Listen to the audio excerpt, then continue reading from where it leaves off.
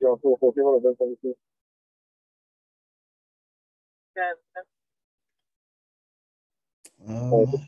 morning. Good morning.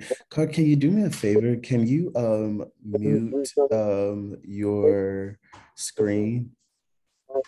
Oh, you said mute my screen? Yeah, yes, please. All right, let me just make sure I'm not too okay. Perfect. Let's see. I'll wait for more attendees to come in. Thank you too for being a part of this, by the way, and good morning to you both. Good morning. We'll wait for more to come in, and then we'll begin the panel. Okay. So, Carl, don't forget to unmute yourself as you talk. I foresee that happening a few times, but no worries. We'll alert you if you're talking and you're still muted.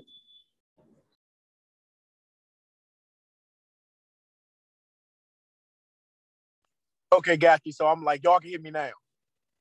Okay, because I haven't been using this thing, that much. So okay, so I'm about to go back on mute, and then once y'all, it's time for me to speak, I'll unmute it. Perfect.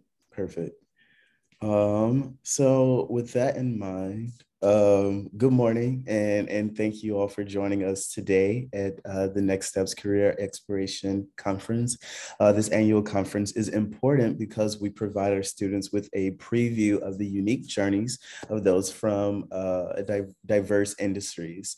I'm Ruben Johnson, the Co-op's Communications Associate, and speaking on behalf of the co-op, we are so excited that you guys are joining us today. So I would like for you all to start by introducing yourselves and telling us what you're doing. Wait, before I do that, sorry, before we get there, careers in security and law are great for people who like helping and protecting others. These professions focus on planning, managing, and providing legal, public safety, and protective services and homeland security, including professional and technical support services. These two individuals we have are a part of that industry. And yes, as I was saying, I'd love it if you guys could introduce yourselves to our audience.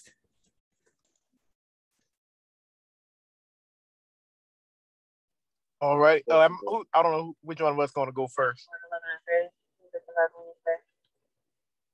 Take it away, Carl. All righty.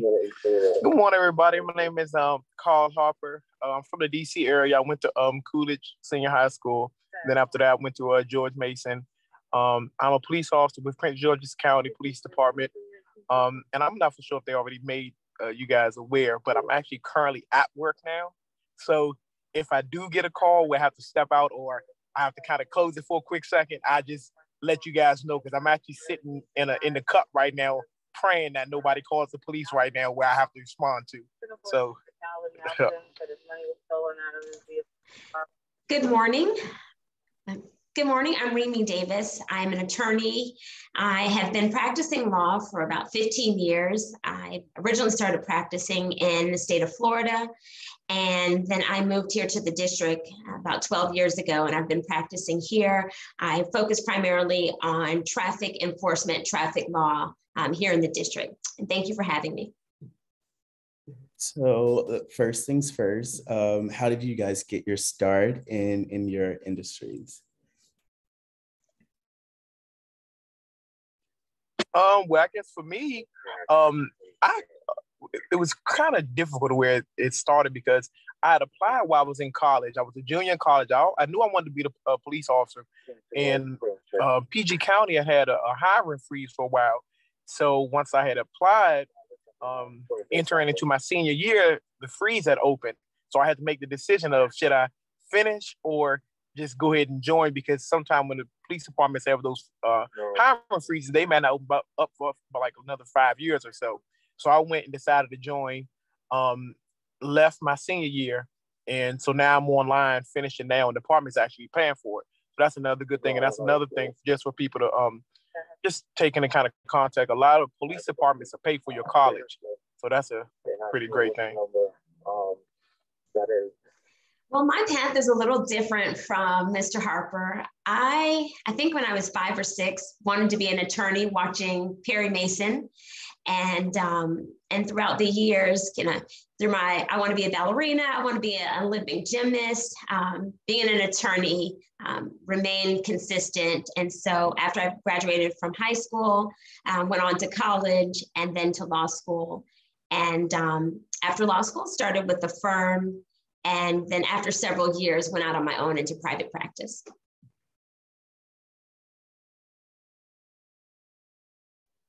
And so what life skill would you guys say has been consistent in like the decision making to where you guys are now? If you can speak on that.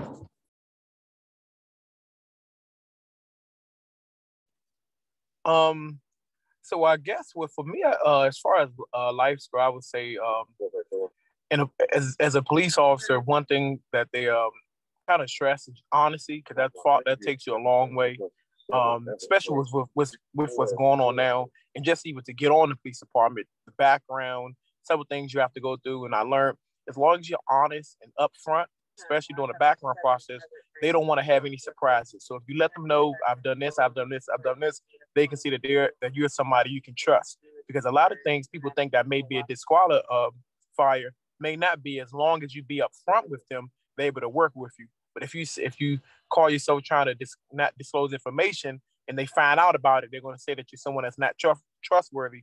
That can cause you your job.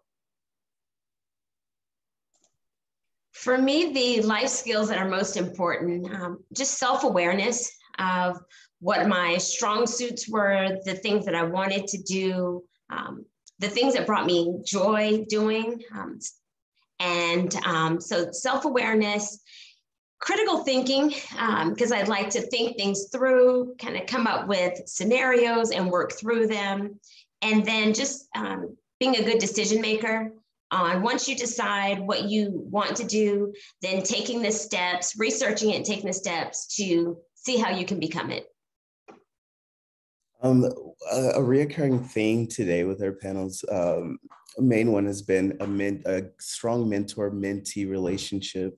Would you guys say that that's been the case for you to acclimate into your careers and also maintain within it? Yeah, I would definitely say great mentors extremely helped me a lot. Well, I actually played football for one of the police department run teams in DC. I was in youth advisory, which is it's run by the police department, and where they kind of prep you and get you acclimated with what the duties of a police officer and stuff are. And even once you join police department, I think it's important you get around officers that you trust and that you see that you enjoy how they do the job, and you learn from them, because a lot of this job it's on the job learning. So I think that really helped me a lot, just having great older officers that helped me walk me through the steps and just get acclimated about how to be a well-rounded good officer. Yeah, I echo those sentiments of Officer Harper. One benefit, even before I became an attorney, was having a mentor to kind of share with me a real life experience of what attorneys go through, what their typical days were. So then as I was going through law school, I kind of knew what to expect. And then once I started practicing law, the benefit of mentors have been when you feel that you don't know it, or it's something new, it's great to have someone that has experienced it and can kind of give you nuggets and words of wisdom to get by. And it also helps to make you feel like, hey, I can get through this. My mentors have been helpful to kind of make the big mountains that I put in front of me, make them into little itty bitty rocks that I can accomplish. And I'm seeing that we have someone new added to the panel. Hi, Joanna. Are you there with us?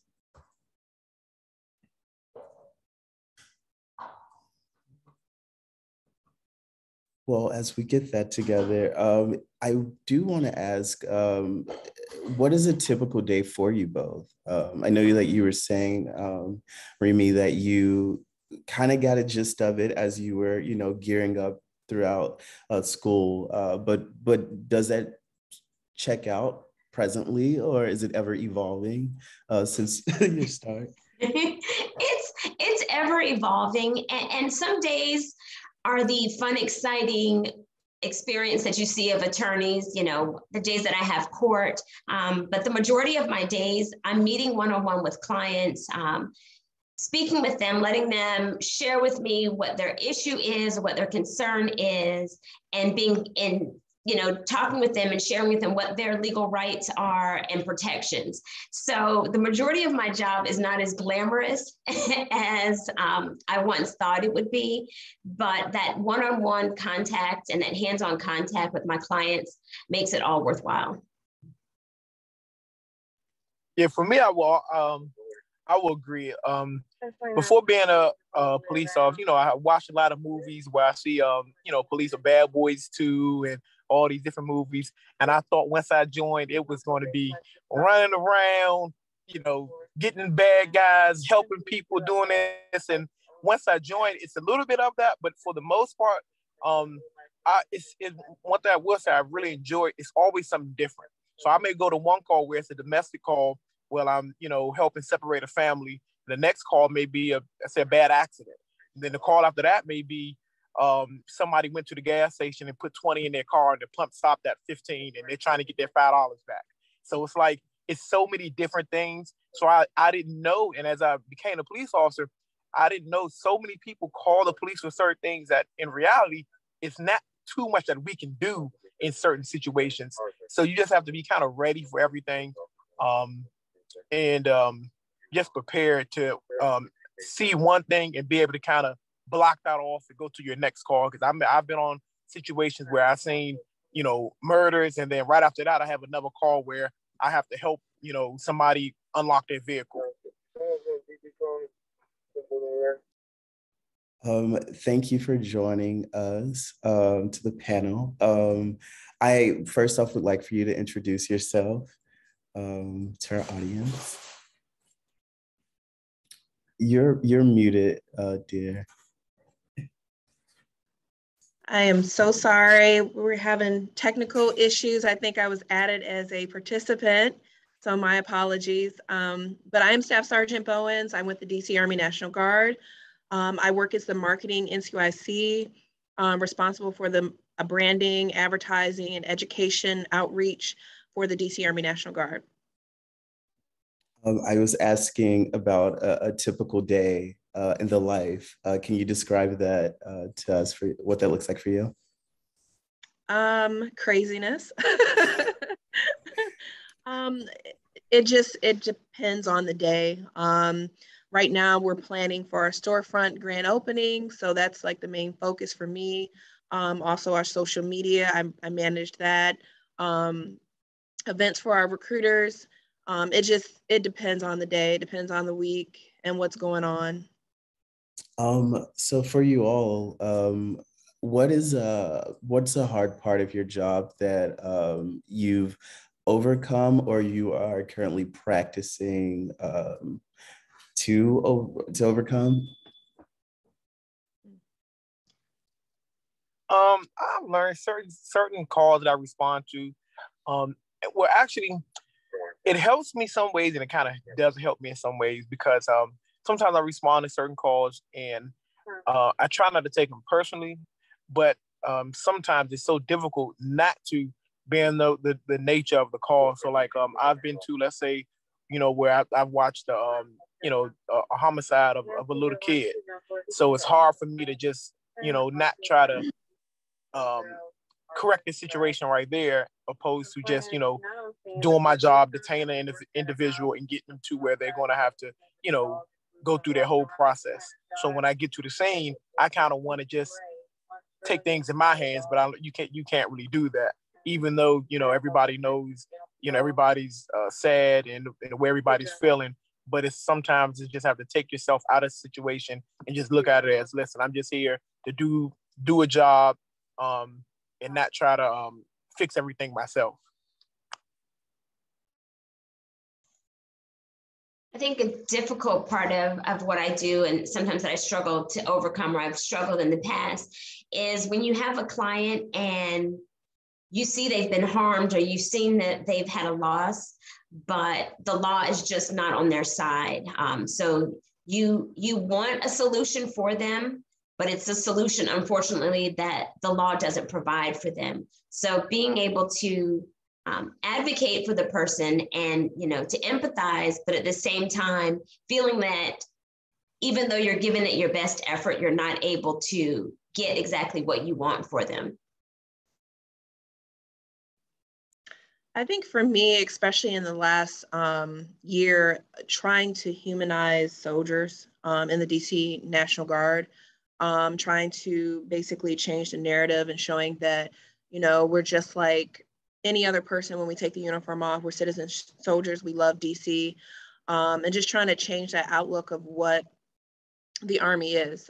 It's not just a white male. We have females. We have people. We're diverse. We have kids. We have single mothers. Some of us are volunteers in our community.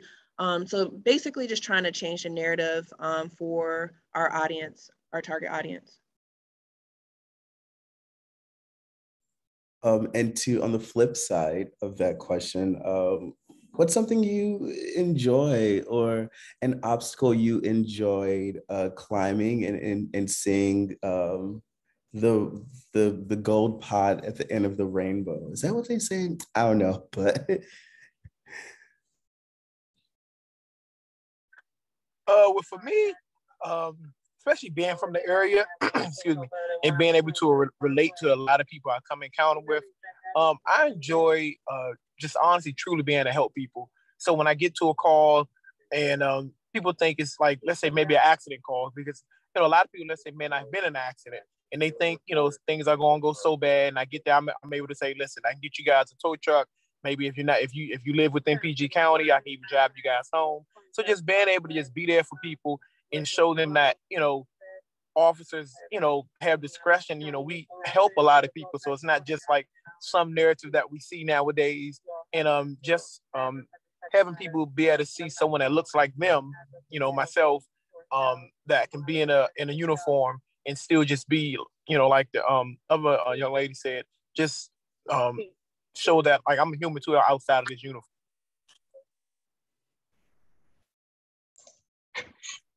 So the adversarial part of me loves winning cases. I wouldn't be telling the truth if I said just, that there is a thrill with winning cases, but it's not just, I had to realize over the years, it's not necessarily what I think the win is. It's more importantly what my client feels the win is. Sometimes I think I want, the big chunk, and they're happy with a smaller chunk. So I had to realize that it's, whatever makes my client happy, the win for them becomes the win for me. And anything extra is just a bonus win. And just to, but ultimately it's just being able to help my clients, being able to get them that win, being able to share with them and empower them with knowing that with whatever the particular area, the law is on their side. And welcome to the panel. Can you introduce yourself to us, please?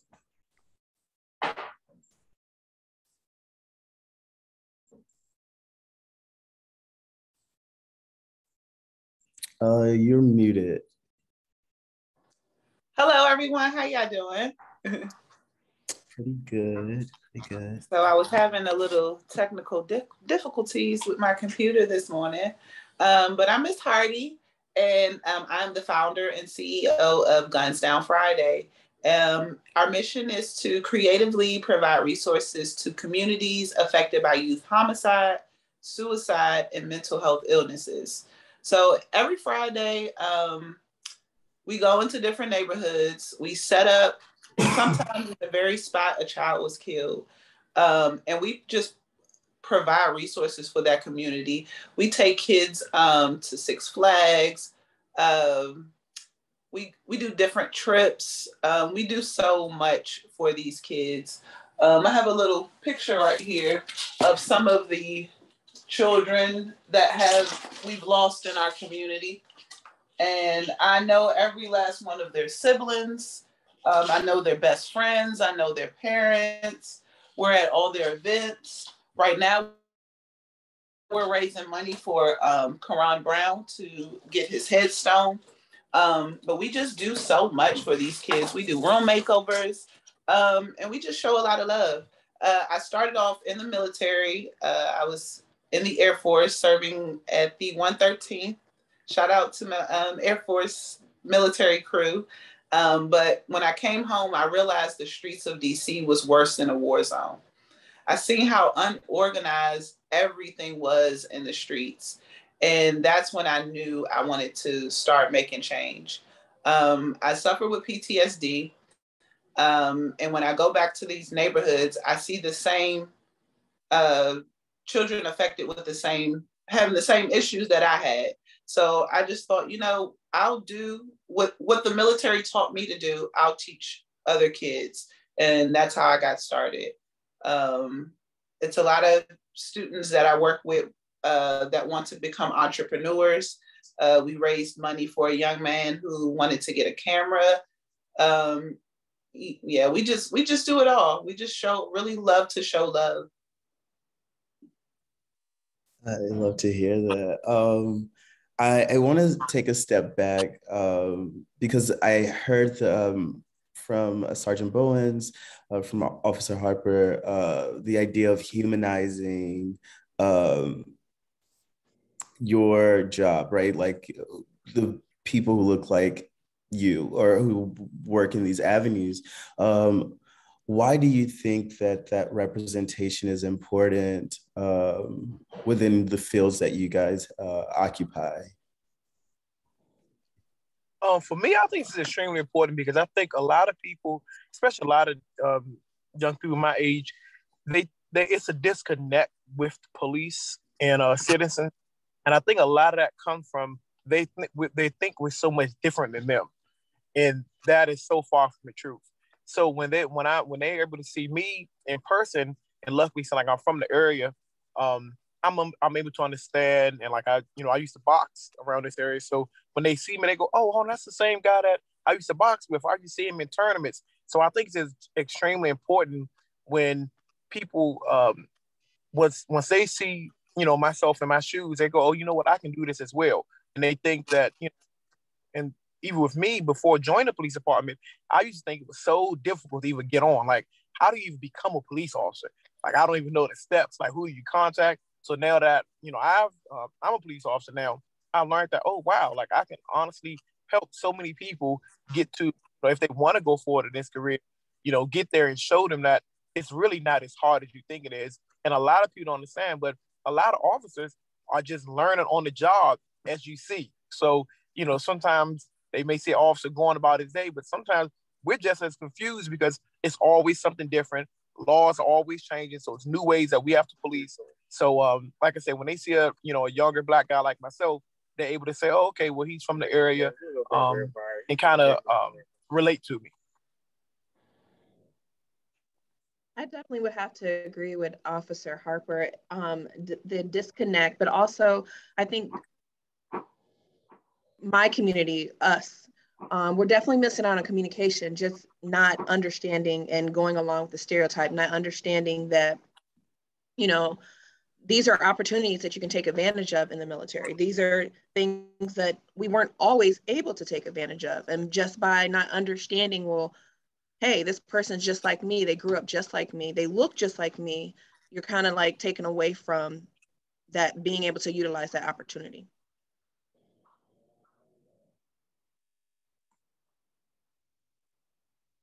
I want to take a step back again to acknowledge some of the questions in the chat.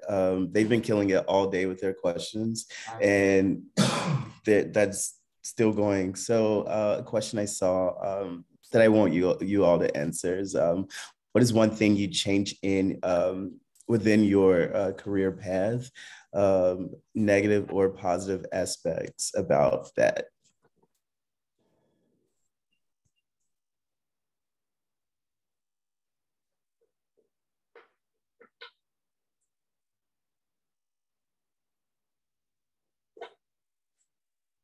Can you repeat that question?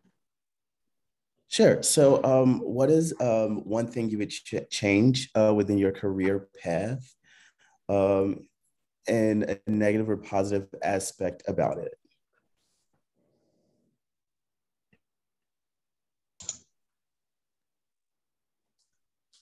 So I would say for one thing that I would change in my career path would be to take the opportunity to get more hands-on earlier. I think sometimes we are so focused, so driven on make the money, get the big job, that we miss out on the onset, those opportunities to have touch points with our community and individuals. So I definitely would have taken more time to be more community involvement, and just to make those connections and not be so money driven right off the gate.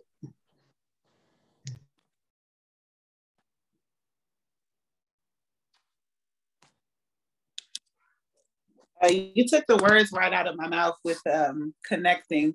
That's one thing I would probably do better, or I would change. I met so many people in my life that can help the community that I live in, but I don't even have their number. I don't have their Instagram. So it's like, I would have definitely connected better with the people that I was surrounded with.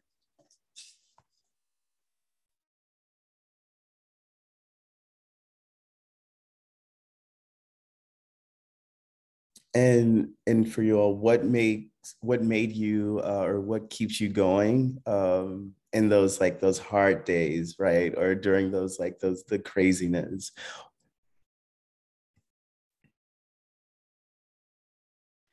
For me, because I work in recruiting and retention, just seeing the different transformations of people coming in that have been told, no, you can't do this, you're not going to do this, and to see their transformation into a soldier, that is very fulfilling, being able to assist them in changing their life and then giving them opportunity.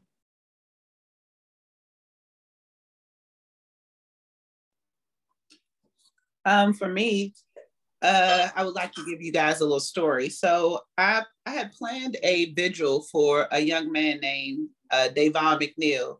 I believe he was 11 years old when he was shot and killed, going in the house to get a charger. So I wanted to do a vigil for his family in the neighborhood he was shot. So many people told me I shouldn't do it. It's too soon, it's insensitive. The mom hasn't even been back to the neighborhood because of all the trauma, but I went on and did it anyway. I did the event anyway.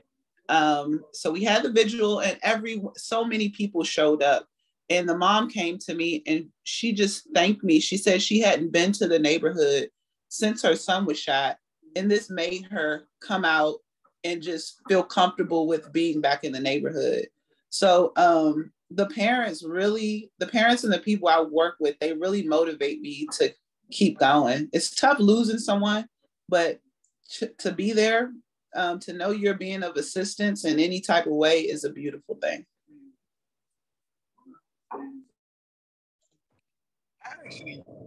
I echo those sentiments. I think what keeps me going is just knowing that I'm making a difference in someone's life. I think sometimes we think we can conquer the world, and we have to do it in a big, a grand scale. But sometimes the biggest impact, not on the other person's life, but on mine as well, is just those individuals and being able to look somebody in the eyes and see that what you did had a positive impact for them. So that's what keeps me going. And the fact that I love what I do makes it even easier. I actually just got a domestic call, and I'm about to pull up at the call. So I may step off for a second, and in the second I get back, I either revisit this question or I just see where we are, and I just join back in. Sorry about that. No problem. No problem. Sounds good. So I think it's really interesting that you crafted this organization. Can you remind me the name of it?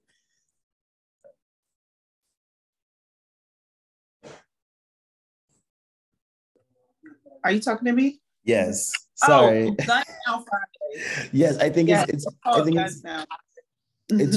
very cool that you crafted this, right? It definitely gives a for us by us approach to tackling these, this very, very important issue.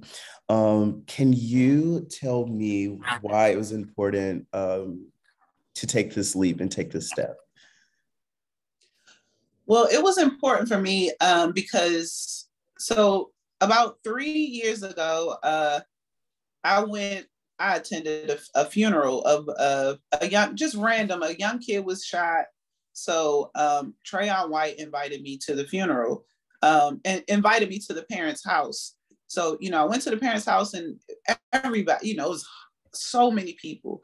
The funeral, hundreds of people. So I wanted to check up on the mom like a couple of days later, and you would have not even known she lost her child. No one was there. The support was gone. So, I just continued to visit that mom, and that's when I realized, in the community, we get upset, we get outraged, we have the funeral, and after that, nothing happens. So I wanted to be there, truly, really, genuinely be there for these families that people have forgotten.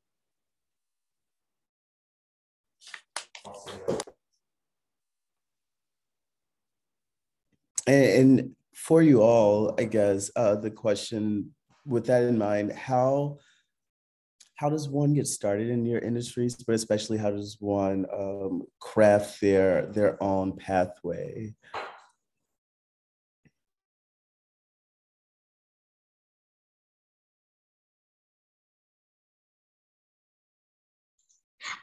Well, I guess my field is probably the easiest and clear cut. 4 years of undergrad and then 3 years of law school.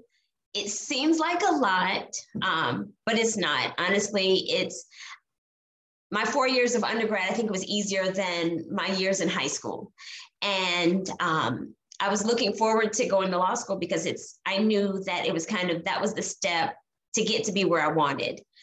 You're going to have tough days. There were rough nights, my Lord, can I get through this exam? Can I read through this book? But if you think about, if it's what you want to do and it's your passion and you have a desire to do it, those rough nights, you'll see the sunshine the next morning. So, but being an attorney, kind of clear cut, undergrad and then law school. For me, the soldier side, it's as simple as talking to a recruiter, making sure that you're qualified, that you're mentally, physically ready to be in the military service, whether it's Army, Air, Navy. For the marketing side, go to school, go to college. I went to Cleveland State University for my undergrad and Howard for master's, and it helped get me the position I have here with the DC Army National Guard. And of course, networking. Sometimes it's not just going to college, which of course I'm an advocate for, but there's different programs. Sometimes it's who you know and what skill sets you can bring to the table.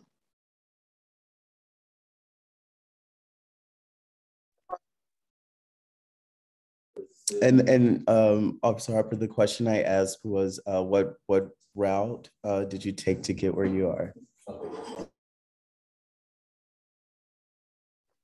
Oh, okay. So I ended up, like I said, went to college, and left my junior year because I got hired with the police department, and now I'm finishing online.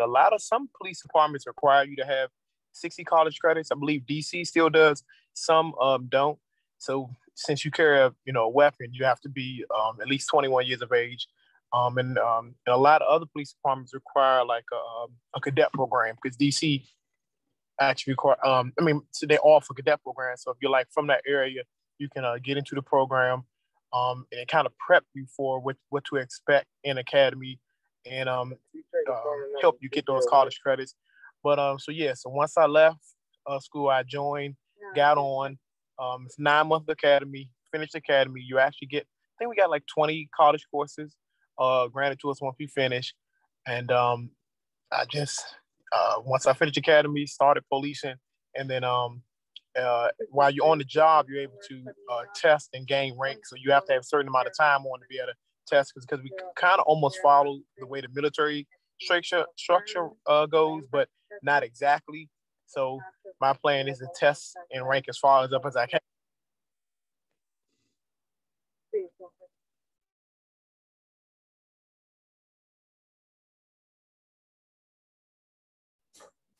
And for you, Ms. Hardy?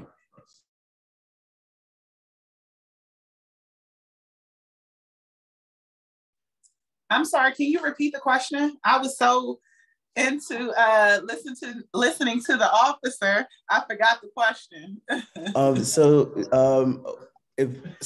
Just walk us through getting to the journey to get to where you are. Man, it's been a long journey. I don't even like, I know how I got here, but it's like God put me where I am today. Like, this was never my plan. Like I said, I went to a funeral, just, I saw the need and I just jumped in. I wish I would have jumped into funding first versus jumping into the work, because I was using a lot of my own money. But yeah. What process does one take to create an organization as such? You mentioned the funding, but what other components are part of it? Well, I'm learning. It's such a learning process, but having your paperwork in order is so important. Like, I started off and I was so like, oh, we don't need the government for anything. And more families started coming and I'm like, hold on, I cannot do this by myself. Like, so having that paperwork in order, making sure you keep your receipts. If you're a nonprofit or an LLC, having that tax ID number, I always tell people that's the first step. And some kids even just, have an ID, have your birth certificate. Like, that stuff is so important when it's time to really get money. So what do you guys say to someone who wants to go down this path that has a learning disability?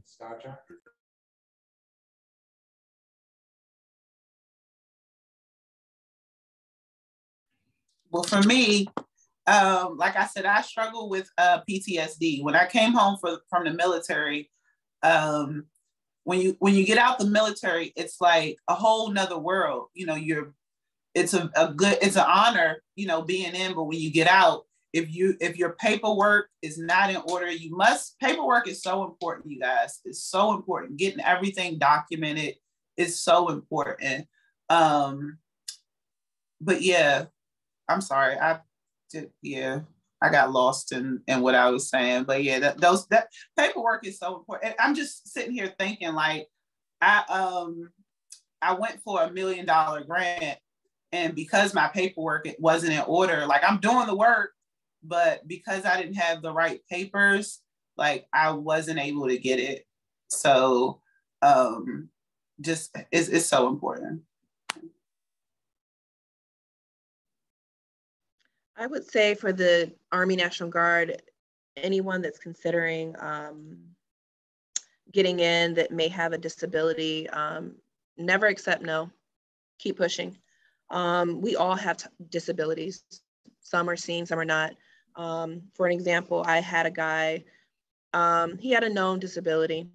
It wasn't something that would prevent him from excelling in basic training. But he was a little fearful, and I was willing to work with him because he was motivated. I was motivated to put him in. He took the ASVAB. ASVAB is our test that every service member has to take to join the military, whether it's Army, Navy, Coast Guard, Air Force, you have to take it. Our minimum score is 31.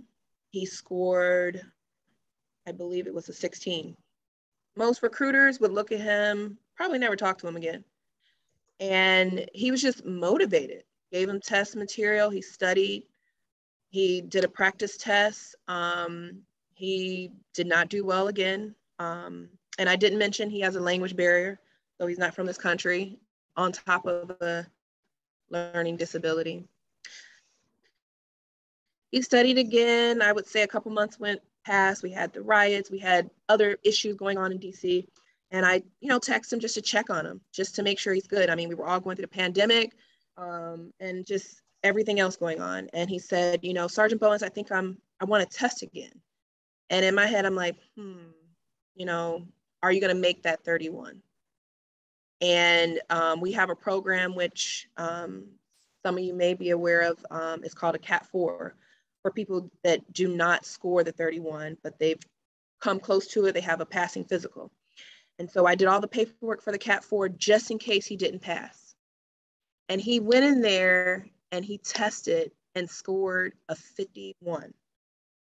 Therefore, being able to get a bonus. He went to basic training. He's back, he's on orders, active orders, and he makes me proud. And that's what makes me smile every day. So I tell everyone, just don't accept no. Even if, hey, the military wasn't for him, still keep pushing as hard as you can. I definitely agree with that. And I'm gonna kind of steal with what she said as far as don't say, don't take no for an answer. Because I had like a kind of crazy situation when I was in college commuting back home in DC. I actually had got stopped because I had fit the description of a crime that had happened right before I got there. And I'm driving from George Mason University, living on campus, never been arrested. Perfect. And, I'm not saying perfect kid, but just doing well. And due to an incident that happened, I got stopped and I fit the description and I got arrested.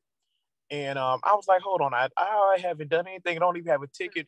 So long story short, I knew I wanted to become a police officer and I knew this would affect me. So once I got arrested, I said, oh, wow, I'm not going to be able to, pass background. I'm not going to be able to do this. I'm not going to be able to do that. But long story short, I went through the process, went to court, whatever, and they dropped it, but it was still on my record. A lot of people don't understand, even if something on your record, it may say, let's say, innocent or gnarly process, but if it's still being there and you trying to apply, any employer is still going to kind of look at it. Because, I was able to go through the process to get my record expunged. And basically, like I said, prior to this question, when I said just honesty, I explained it to my background investigator. I got her the original arrest record and everything. And once it was finished being expunged, they basically pushed me right in. So I say that because you have a lot of individuals out here that may have even slightly minor arrests on their records, and they think, oh, wow, that just pushes me out from being a police, or that pushes me out from being in a job where that's going to require a background. So I say, if you really want it, don't let nobody stop you. Keep pushing. And another thing I would say that, as an officer, you kind of got to prepare yourself for the physical fit test, because they're going to require you to do, half a mile run, push-ups, sit-ups. So kind of get yourself, in a situation where you think you can probably do pretty well with that. But other than that, a lot of stuff you learn while you're in academy. So.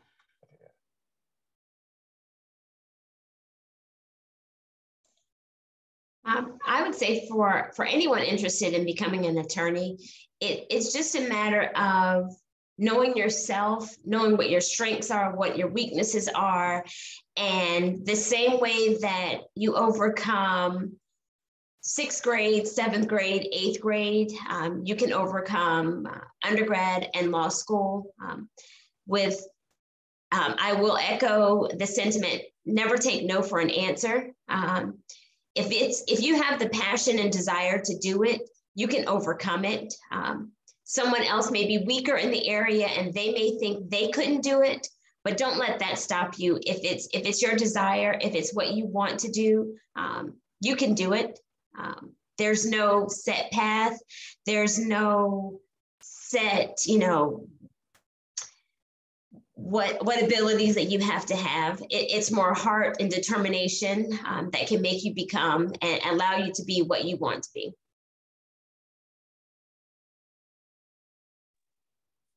I think that is oh, sorry, you can keep going. Oh, yes. I love what you guys are saying. For me, I would say be proud of your disability and don't be ashamed. Like for me, I forget a lot. I stutter. I get really nervous. Like right now, my palms are sweaty, but I'm not going to let that stop me from getting Guns Down Friday out and letting you guys know what's going on in the community. Like sometimes I remember one time I had to get in front of a crowd and I started crying. Like I was like, I'm so sorry, I just can't do it. And it was just, I'm not, that was when I first started, but now I'm growing and I'm fighting through my disability. If you go on my social media, I'm very boisterous about my disability. Like, you guys, I suffer with PTSD and it's okay. And you will be surprised how many people are going through the same thing that you are going through. So never, ever be ashamed of your disability. And another thing I would like to say is create a way. I wanted to get back in the military, but because of my disability, I couldn't. So I had to think, what do I really want to do? I want to serve people. So that's when I started just volunteering and helping where I could, and it grew to something so big. So don't let that disability stop you. If you can't get in the military, I always tell people, the military, you can be a contractor, study harder for the test, just be smart and create a way and it'll work. All of those responses were great and a good way to wrap up this panel. Thank you guys for taking your time out of your busy schedules to share all of these beautiful thoughts and yeah, thank you guys so much. And to our attendees, thank you guys for asking some fantastic questions. If you look in the chat, there are handles for the DC Army National Guard as well as Guns Down Friday. Be sure to follow and stay in the know. Thank you guys again so much. Thank you.